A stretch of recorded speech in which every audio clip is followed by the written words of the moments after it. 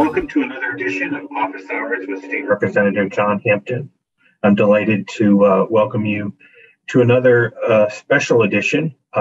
We have a terrific guest today, a leader in the state and the country for gun violence prevention, and I've been delighted to work with him over the years. And I wanted to welcome Jeremy Stein from Connecticut Against Gun Violence, CAGV. Welcome, sir. Thank you for joining us here today. Thank you for having me. I'm excited to be here today. December 14th, 2012, I had just been elected to the Connecticut General Assembly, and I was sitting at a restaurant celebrating my birthday and the holidays and just being elected. And I saw in the bar in the restaurant flashes of Sandy Hook and numbers of statistics. And it's one of those days that we all remember where we were. And it's as if destiny handed us a summons, a call to action. And I'll never forget that first session, and never forget helping and crafting that package, and of course meeting with the families and passing that historic piece of legislation. Where were you that day, sir? I was in New York, believe it or not. At the time I was an attorney. I was also a volunteer first responder in Newtown with Newtown Underwater Search and Rescue. At the time, I was actually the captain of NUSAR. I remember at the time we had an electronic system, for dispatch. And I remember getting the call on my phone that everyone was being called out. It didn't matter what you did, whether you were EMS, police, fire, otherwise, everyone was being called out for mutual aid for a shooting at the Sandy Hook Elementary School. At the time, we were having problems with the Newtown dispatch. There was a brand new dispatcher, I believe. So I remember thinking, it's probably just a dispatch problem. Like there was probably a typo. And then I called my chief.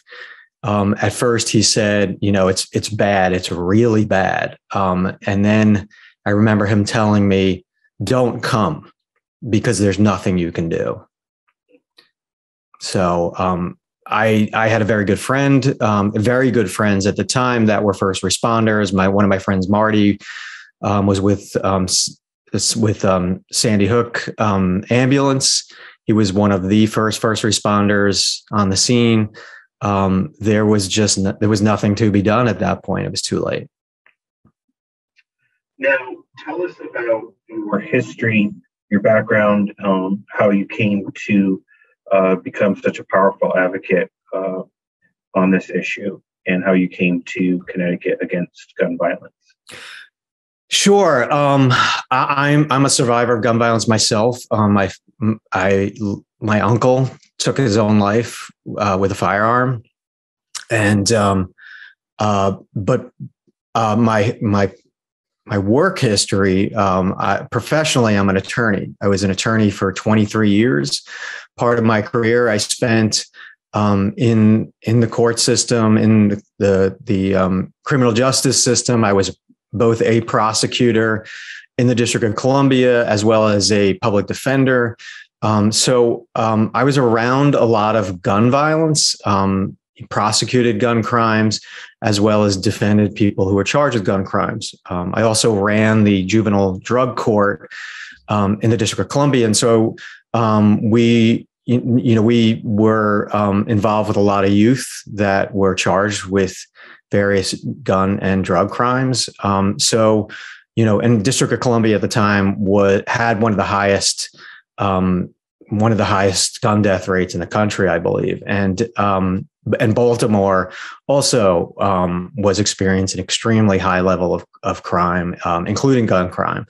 In addition to that, I've had guns pointed at me when I was in high school. Somebody pointed a shotgun at me and others waiting at a bus stop. I've lived through the DC sniper. There was somebody that was shot and killed just a block down from my house. And there are there were other moments in time, including, as you mentioned, Sandy Hook. My wife grew up in Sandy Hook. My mother-in-law worked at the school. They lived right around the corner from Sandy Hook at the time of the shooting. So they were deeply affected by that. In addition to that, I also knew Nancy Lanza, the shooter's mother.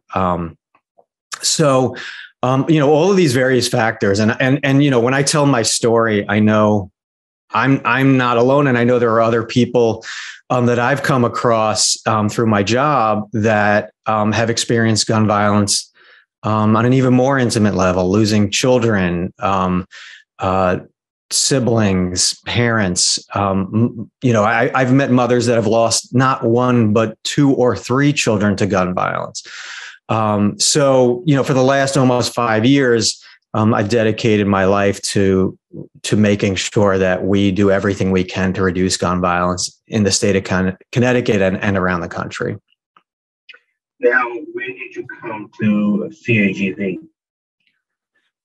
When did I come to CAGV? Yeah, I started working for CAGV in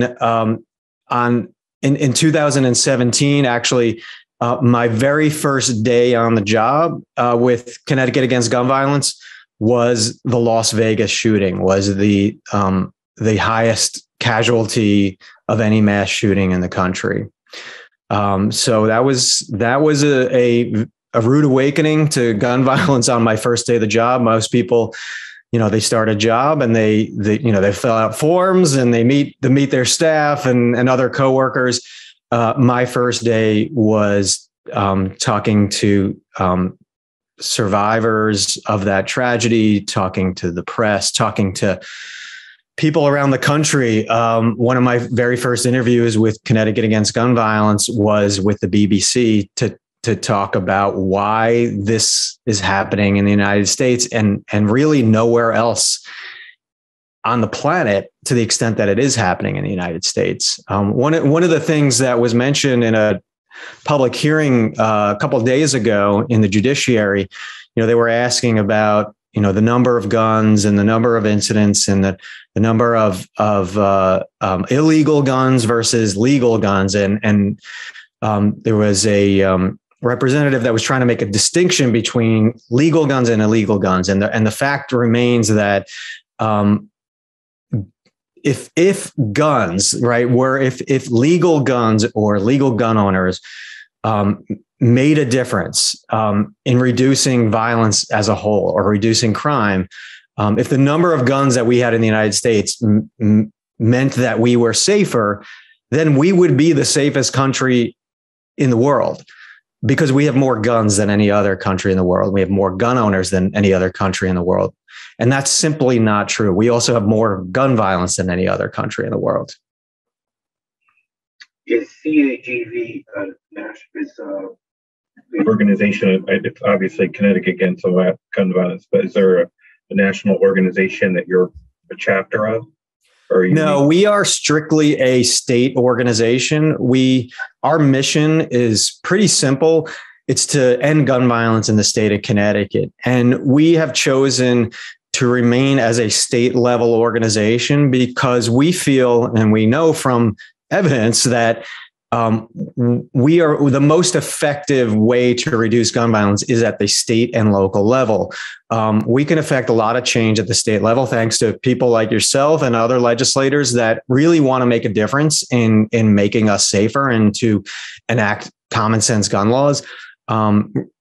There has not been the same kind of influence on the national level. There has not been a significant gun bill that's been passed in the last decade. And it's not for lack of trying. There have been bills that have passed in the Senate, in the House. They've tried to pass something as simple as universal background checks, which they've been unable to pass. There is, they are making progress, but it's not even clearly enough. It's not quickly enough. And so, it's got to be very frustrating. I know it's frustrating when I talk to advocates around the country.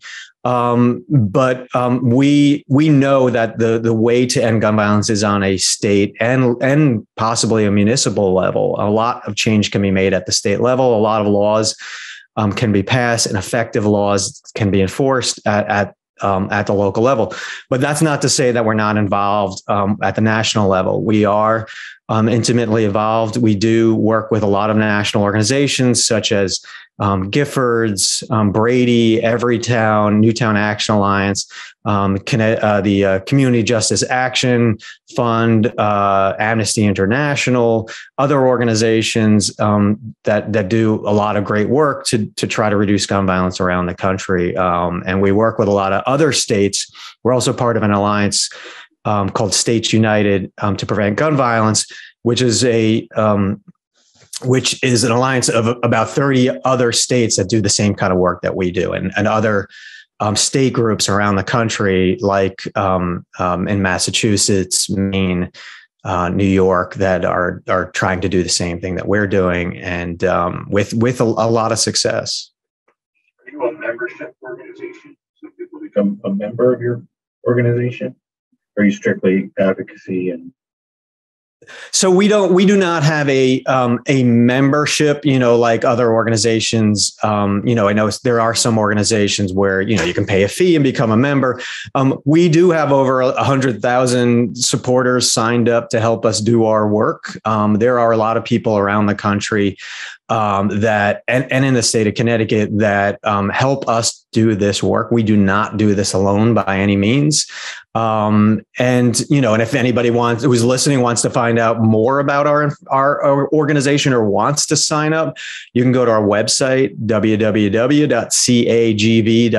and you can sign up for emails, and really be, engaged in what's happening around Connecticut, especially what's happening at the state legislative level, and one of the best ways that people can be involved is to really know what's going on in terms of legislation.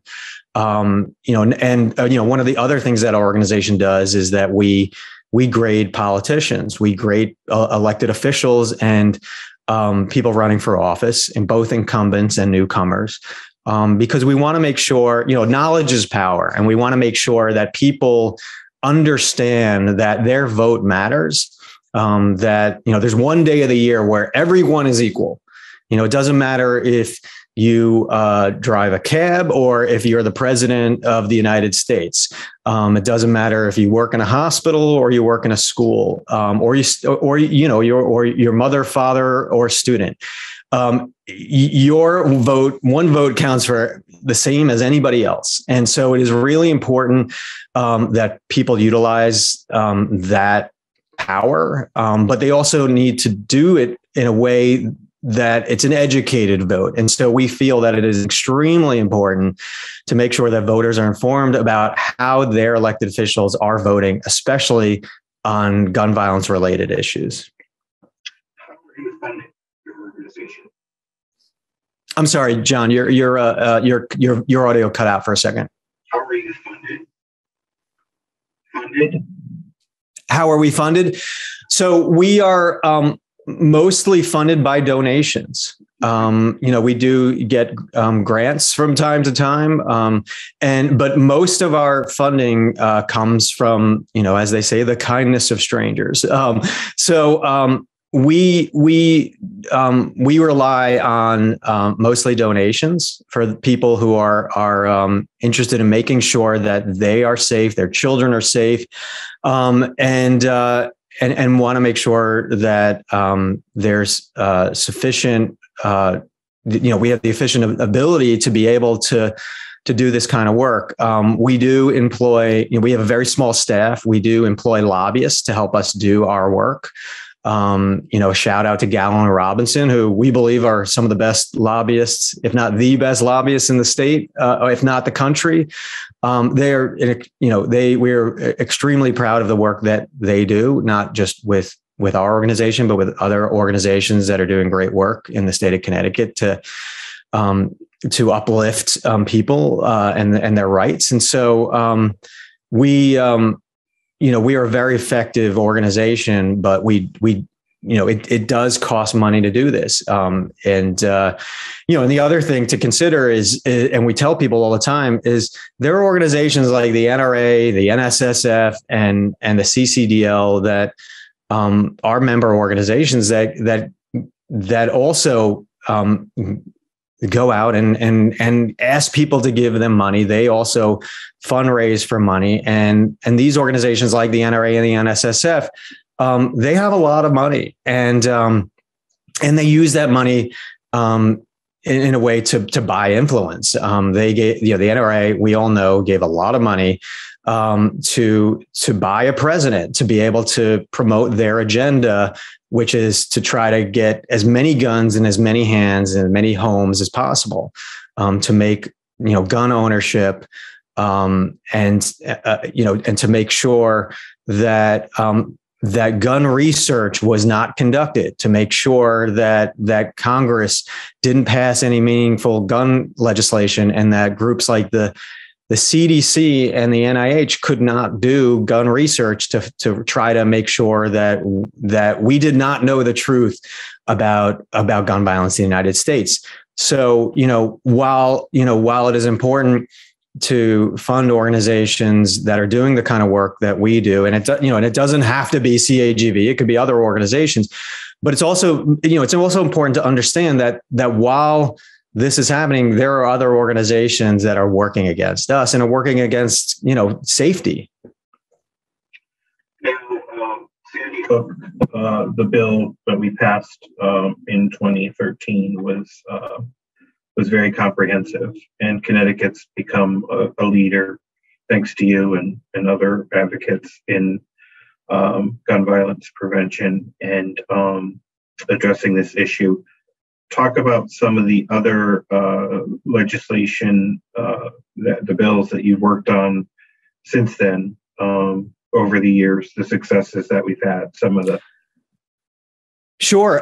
So while I've been with CAGV, last year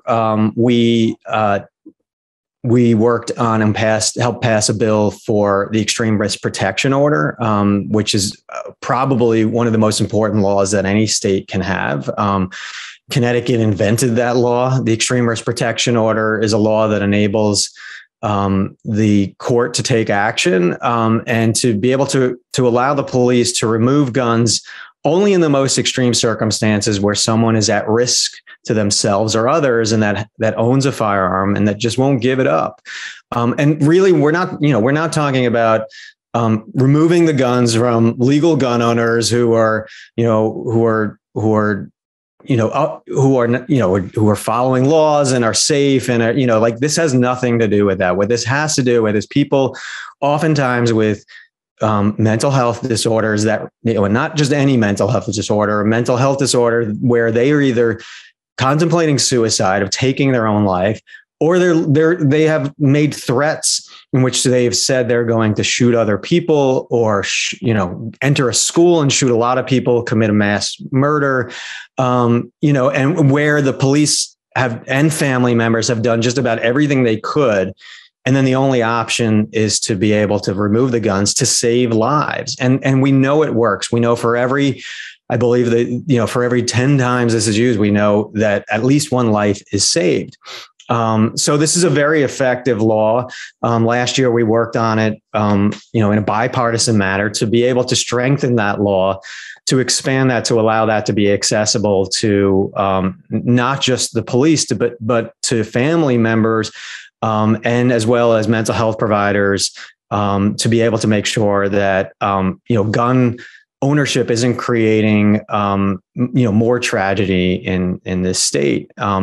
Other things that we've worked on, once again, with bipartisan support, overwhelming bipartisan support, are something as simple as safe storage, right? So safe storage bills, most gun owners, all responsible gun owners believe this, is that you should store a weapon when it's not in use. That you should store it in a place that can't be accessed by children, that can't be accessed by people who are prohibited from owning firearms or shouldn't have firearms. And then to store ammunition separately, but to make sure that guns are stored securely, not only just in your homes, but also in vehicles. What we were seeing was that people were leaving their firearms under the front seat of their car, or sometimes even in the front seat of their car, going to the store, or leaving guns. We heard an incident of someone leaving an AR-15 in the front seat of their car without locking it up. Actually, this was an incident that happened shortly after the passage of the law, but before it went into effect. Is that someone had left a loaded assault weapon in the front seat of their car and then went to sleep, and the car was unlocked, and someone just lifted the handle, and now this person who was, this criminal who was looking to steal things from cars, now had a windfall with an assault weapon, right? And this is something we heard over and over and over again. We know that we've heard a lot of increase in gun theft over the pandemic. Car theft over the pandemic. But what we were also hearing is that people who were stealing cars were also obtaining firearms because people were just leaving them in their cars and oftentimes unlocked. And so not only, does this not make any sense, right? But also this is increasing gun violence in our cities. We know that guns that are stolen have a great likelihood of ending up in the hands of people who are going to not only commit crimes, but commit violent crimes. There was a statistic that I read that 90% of all guns that are stolen, are likely to be used in a crime. And so this was a simple way to make sure that we reduced, a simple fix to look at reducing gun crimes and access to guns. So other things that we've done in the past, banned ghost guns, unmarked, unserialized, untraceable guns that people were using. Felons were making their own guns, people that were prohibited, and we're trying to bypass our very effective background check system and permit to purchase system. They were making guns in their basement, prohibited by normally they would be prohibited from having guns, and now they were able to go online and purchase gun parts. And then those guns were untraceable. We've seen a dramatic increase in ghost guns around the country. We also prohibited 3D printed guns, plastic guns that could be made that could bypass a metal detector, plastic guns that someone could get on a plane. That could bring into the state capitol, and so we wanted to make sure that people were as safe as possible, and these are common sense fix to be able to prohibit things, like 3D printed guns, bump stocks and otherwise. And we're still working on legislation. Can you tell folks about bump stocks? I'm sorry? Can you tell folks about bump stocks? Yeah, I mean, bump stock, as I said earlier, the Las Vegas shooting was the highest casualty for any mass shooting in the United States. I believe it was either 59 or 58 lives were lost in Las Vegas. And that's not including the number of people that were injured. Hundreds and hundreds of people were injured during that. And it was a concert. And what happened in that situation was a man, decided that he wanted to kill a lot of people in a short period of time. And what he did was he took a lot of guns, mostly assault weapons, AR-15s, and at the what in the United States, machine guns are banned, and so you only under limited circumstances can you either buy or possess a machine gun, but what this man did was he bought a very simple device called a bump stock. And what it essentially does is it takes an assault weapon or a semi-automatic weapon, and it turns it into a functional machine gun. It basically replicates the same rate of fire as a fully automatic weapon. And it's just a simple device. It just allows the recoil of the firearm to be used to then assist the next round to be fired more rapidly. So this simple device enabled him to kill a lot of people very quickly. And it was only, they say that it was only in the time that he was able to reload or he ran out of ammunition. If not for that, he would have killed even more people. So this thing, which no one really needs legitimately, was banned. And the reason is because there really isn't any legitimate use for a bump stock. And it was partly responsible for the number of people that died, not the fact that this person was going to kill people, but the number of people that he killed people with, and the rate he killed people with was assisted by this simple device. So the governor decided to ban it. So here we are in the 2022 legislative session. Talk to us about your legislative priorities. Yeah, thank you for asking. While we've done a lot in Connecticut, we could be doing a lot better when it comes to reducing gun violence in communities of color.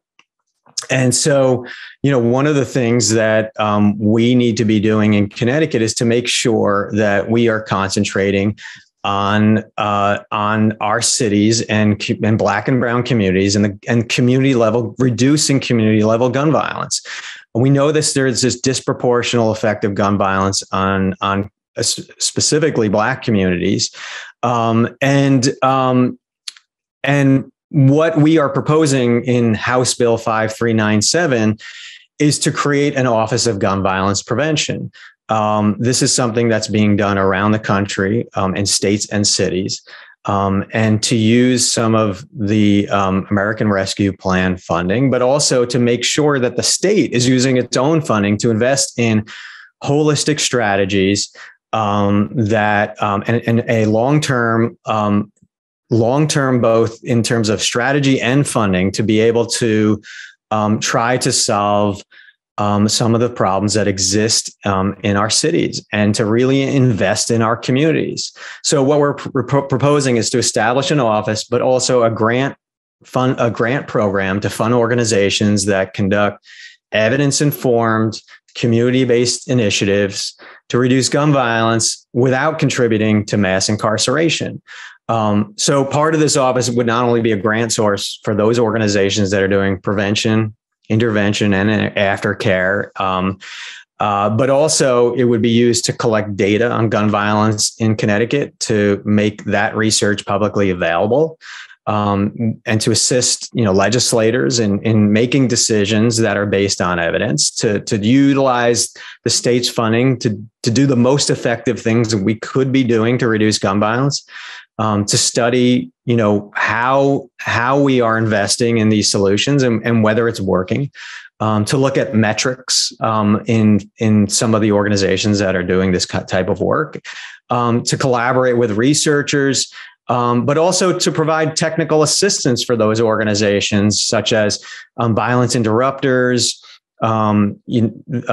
hospital violence intervention programs, aftercare solutions, survivor organizations, to make sure there is proper funding for organizations that are dedicated to survivors of gun violence and homicide, and to make sure that we are connecting different agencies within the state of Connecticut that deal with education, housing, mental health, reentry, criminal justice, and public health. And especially public health, because this is a public health crisis. So we are proposing that this office be housed within the Department of Public Health, and we feel that is the best chance to make sure that this is addressed as a public health crisis. So I'm proud to be a co-sponsor of that bill, and Thank you very much. Of course. Where is it now in the process? Has it been called for public hearing yet? No, it has not. It was raised in the Public Health Committee, and I'm actually I'm getting texts right now, so I'm wondering if they set a date. But my understanding is that it's very possible that there may be a date next week, that there may be a public. I'm not sure of the date yet, but I do know that we're hoping that there's a public hearing soon. Like I said, we have a lot of support for this bill. It just makes sense. There really aren't too many arguments against funding solutions to end community gun violence. I mean, we've seen dramatic increases in gun violence in the state of Connecticut between 2019 and 2020, we saw a 50% increase in gun homicides in the state of Connecticut. And last year we saw an additional 12% increase. The year, 2018 to 2019, we saw a 19% increase.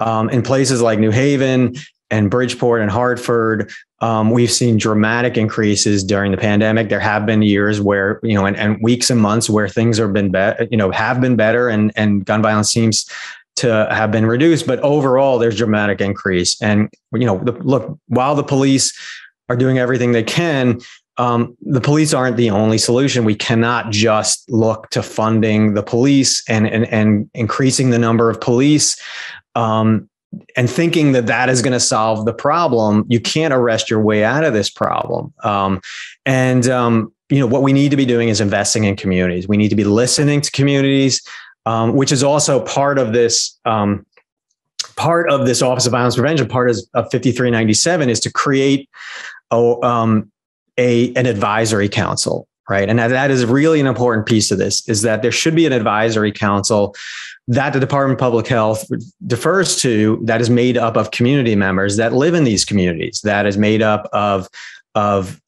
people that are doing this kind of work, of experts, of researchers, of community leaders, clergy, people that live in the communities that know what the problems are. And I think, as I said earlier, gun violence is a local problem, and some of these solutions have to be local. And so in order for us to really get to the root of these problems, to really attack the root causes of gun violence, we need to be listening to communities.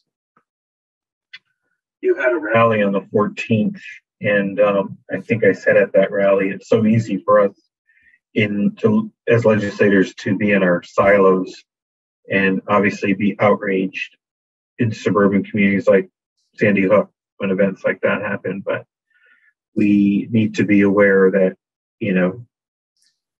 it's happening more often in our urban areas, and that we need to be sensitive to that and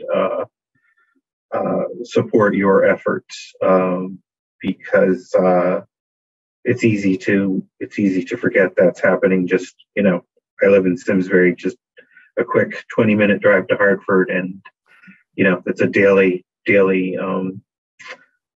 cycle that's happening. And so that's why it's much more important for those of us who live in the bedroom communities to offer our support, because it's all of our issue.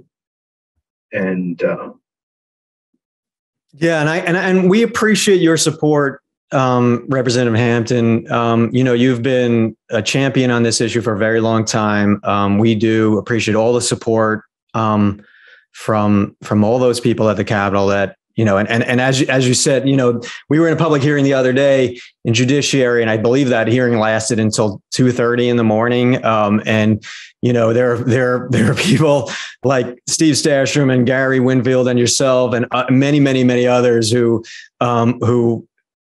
have always been like great champions on this issue. And I want to applaud you also. You had mentioned this rally that we had on Valentine's Day to focus attention on the problem of gun violence in our communities. And we had lots of people speak from Hartford and New Haven and Bridgeport and Waterbury who had lost children, some people who had, that are doing this work. A lot of times they're doing this work while we sleep. And it had to have been the coldest day of the year. I mean, it was probably, like 30 below. I believe there was probably like a 40 mile per hour wind, and it was so cold out. And I remember looking at you, and you were there from the very beginning to the very end. No gloves on, no hat on. And, I really want to applaud you. And I remember looking at you and thinking like, this man's going to die of frostbite. But you told me you said, I'm not going anywhere. And you felt it was so important to speak about this issue. And I really want to applaud you for sticking it out and making sure that your voice was heard. And you've always been someone that has used your position of power to try to help save lives. And so I really want to thank you from the bottom of my heart. Of course, you yourself, you're doing the heavy lifting and the hard work, and it's for us in the legislature to support you and take Connecticut to the next level. And I'm really excited about getting passage of the gun violence Office of Gun Violence Prevention passed. Is that modeled on other states? Do other states have that? Yes. So it is modeled on other states. We kind of took the best pieces from other states. And, this is something, the idea of investing in community violence, interruption and intervention and creating a grant source. I believe one of the first states to do this was California. They created something called the CalVIP program. It's been around for years. And we're seeing this around, many states invest. What we're asking for is a pretty modest investment considering what we're talking about, and in considering the amount of violence and the amount of lives that can be saved. Right now, it is estimated that the cost of gun violence to the state of Connecticut every year is about $1.2 billion. What we're asking for is at a minimum a $5 million investment every year in Connecticut as a grant source, and an additional, at least $1 million investment in the office itself to make sure that they have staff and proper ability to administer these grants. But the majority of the money we think should go towards a grant source to funding organizations that are doing this work in the communities. And modeled around the state, the investment per capita that Connecticut would make is really modest compared to what other states are investing. We're seeing investments in other states in terms of, 10 million, 90 million, some states we've seen. I think even places like New Mexico, I believe just a couple of days ago, I think they said they were investing $9 million into gun violence prevention, specifically for, violence intervention strategies.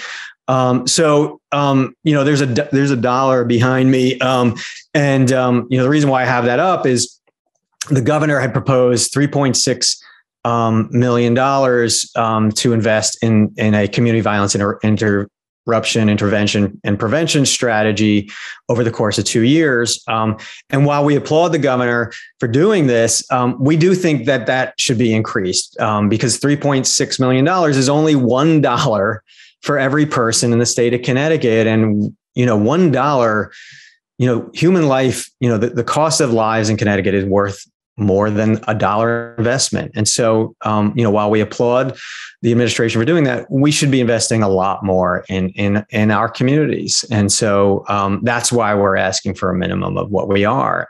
We think that this is important. And like I said, if we invest, $1.2 billion is what we already spend. If we just spent a little bit money in prevention, it could not only save money for the state of Connecticut, but it will save lives.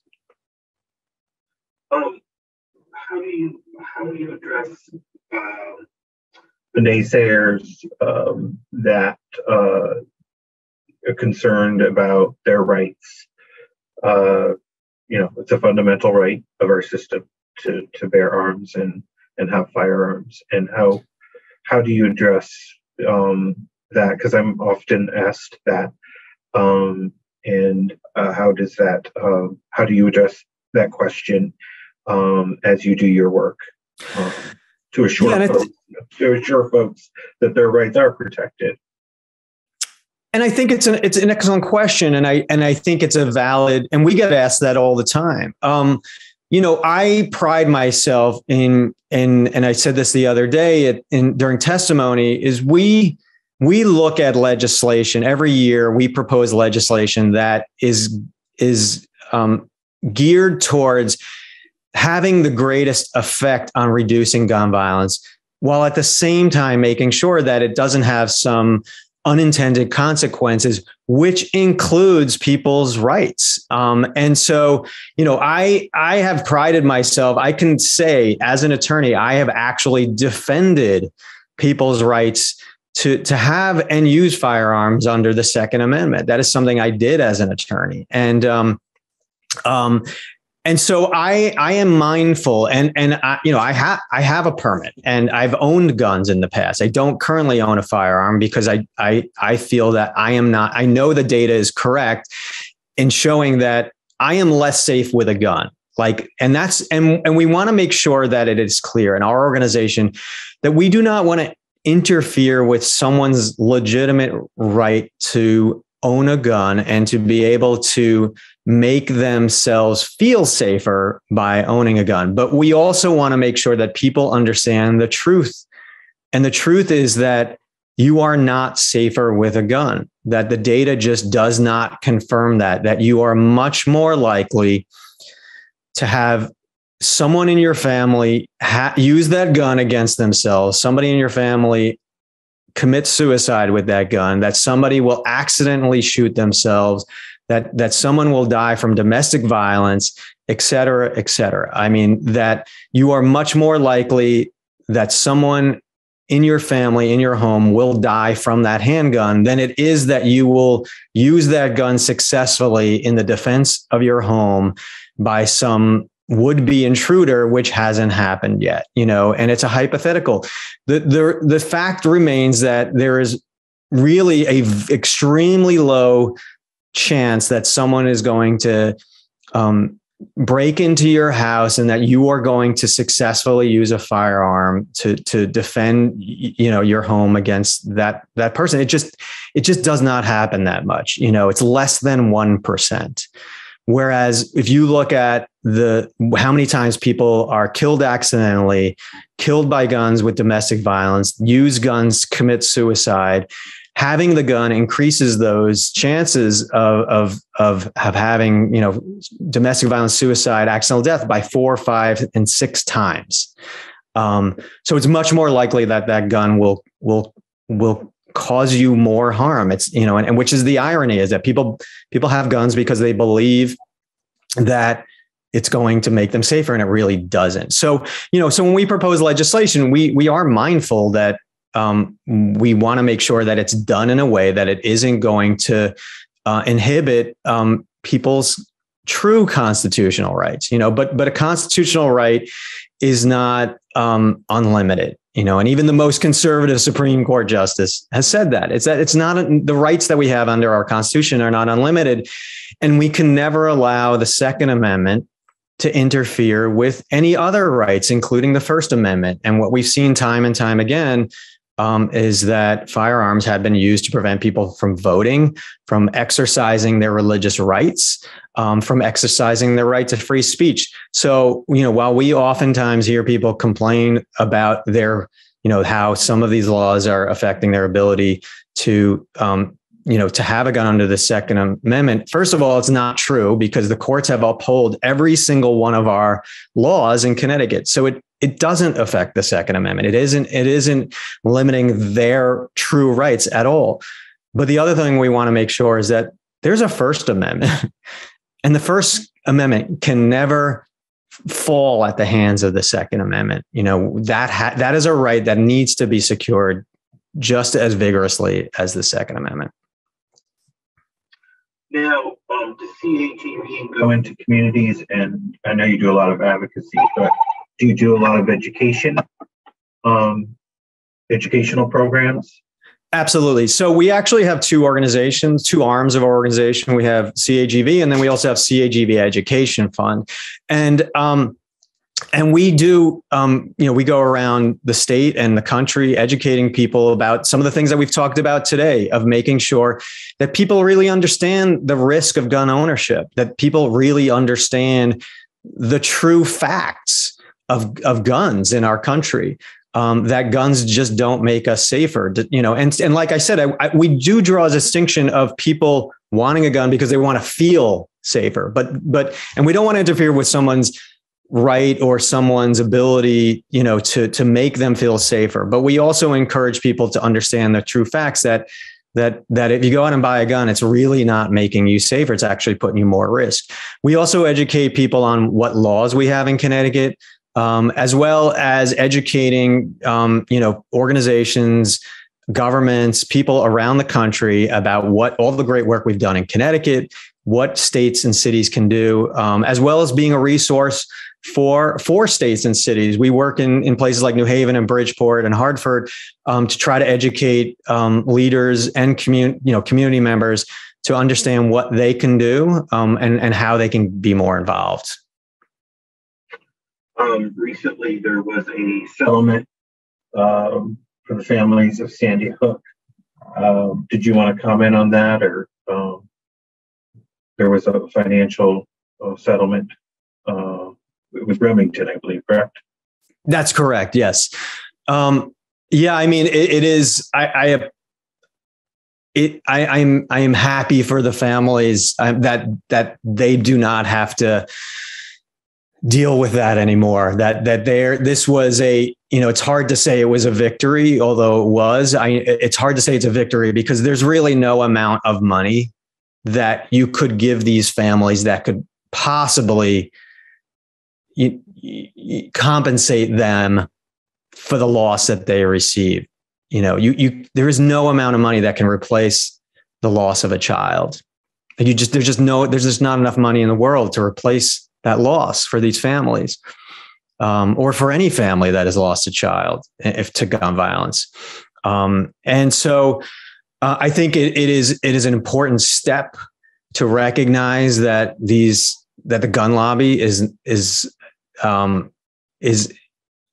vulnerable. That it is amazing now that we have established something that shows that the gun industry can be held responsible for the damage that they've done, for the extreme loss of life that they've helped to create, and to hold these companies responsible for negligent practices in the way they do their work, without regard to safety, especially around the way that they market firearms.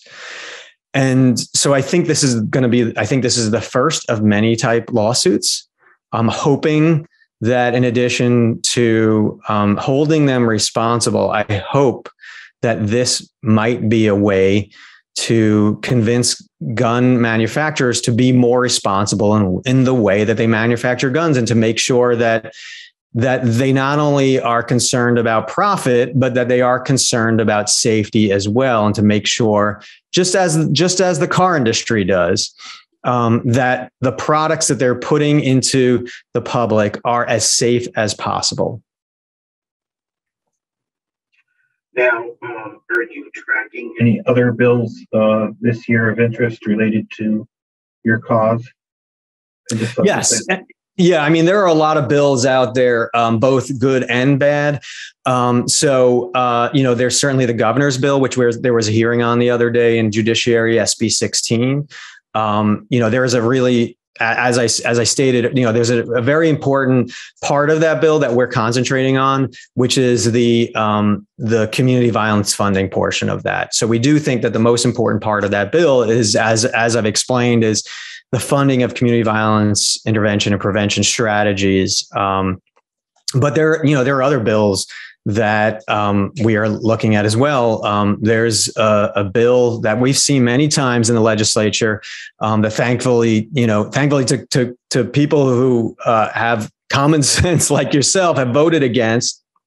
But there's bills like stand your ground laws that the conservative right is trying to pass in the state of Connecticut. And what we know from those laws around the country, especially looking at places like Florida, is that stand your ground laws not only increase homicide rates, but they do nothing to lower crime rates at all. And they also increase racial discrimination. And so a dangerous bill like Stand Your Ground will not only increase gun death, it'll increase homicide rates and increase racial discrimination in the state of Connecticut. It is a horrible law that has no place in Connecticut. I believe there's some good domestic violence legislation that's been introduced this year that I'm tracking, and obviously domestic violence had been on an increase during the pandemic. So I'm sure you're tracking and concerned about those issues as well. Exactly. Yes. As this year, as in every year, it's a short session this year, but as in every year, there are a lot of good ideas. There are a lot of legislation. We know there's limited time to pass laws. And so we concentrate on making sure that whatever the laws are that are our priority are going to have the greatest effect of reducing gun violence without unintended consequences. And we really do feel that this year, and in previous years, that the most important thing that legislators like yourself can concentrate on in terms of gun violence reduction strategies is HB 5397 and anything that will help us to not only create, an Office of Violence Prevention in the Department of Public Health or other agency, so that the state at a state level, right, that we can be concentrating on long-term strategies to reduce gun violence in our cities. And to make sure those strategies are funded and researched and studied, so that we have the greatest chance of reducing the day-to-day gun violence that occurs in our cities. Every day, the number of shootings that we have in Connecticut, the number of gun deaths that we have in Connecticut, every day someone dies. Every day someone is shot with a gun in Connecticut. Every day someone is shot. And every other day, someone is killed, and most of those deaths are occurring in our cities, and many of those deaths are occurring amongst Black and brown communities. And we need to start addressing the violence in those communities, and we need to start funding and providing resources to those communities that are suffering. And we've seen that suffering only increase during the pandemic, where we've seen a depletion of resources. We've seen, strategies that may have been available to communities and community centers and things like that, and parks and after school programs. We've seen those things diminish over the pandemic, but we need to really be focusing on those types of strategies that will have the greatest effect on reducing gun violence. Now, how can folks listening and watching today support your efforts and CAGV's efforts? So the first thing that you can do is you can go to our website, cagv.org. You can sign up for our emails, and that will make sure that you are engaged. That'll, and you can let us know how you want to be engaged. Do you want to just receive emails, or do you want to actually come to the Capitol and talk to your legislator, or help us, help to use your voice on demanding better laws that will help you and your family, telling your stories. There's many different ways that you can help: writing testimony, writing letters to the governor and your elected officials, volunteering, holding meetings in your community.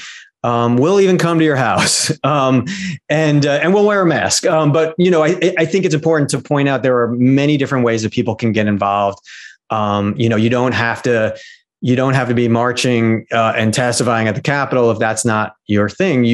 There's very simple ways you can do it. But the first thing you need to do is to be engaged. And the best way that you can do that is to sign up so that you're getting emails. The other thing you do is go on our Facebook page. You can go on our Twitter feed. You can like us on social media. And knowledge is power. So if you know what's going on in your community, then you can make a change. You let your voice be heard. But the other thing is, it doesn't have to just be with us, right? there's a lot going on in many communities, and there are a lot of organizations that exist that are doing really great work in their communities. And so it doesn't have to be with us, but get engaged, get involved with a local organization that's going to create change. We can no longer sit idly by. This problem isn't going to solve itself. And the only way that we're going to be able to change this is to get involved and to make our voices heard, especially at the polls. It's so disheartening, and I know you probably feel the same way, is when you see the election results and then you see the number of people that are actually voting, right? And you see, rates like 30% or 40%, and what you realize is, less than half of the people oftentimes in elections are actually making their voices heard. And especially, you look around the world and there are countries where people will wait online for hours and hours and days to just vote, and to risk their lives to vote. And in this country, unfortunately, we take it for granted. And so we feel that one of the most important things that you can do is to make your voice heard, especially on election day. So get out there and vote. And, laws do matter. Well, unfortunately, we're running out of time, but I wanted to thank you, Jeremy, for joining us on this very special episode and talking to us about your incredible efforts. I really applaud your leadership, and thank you for all that you do.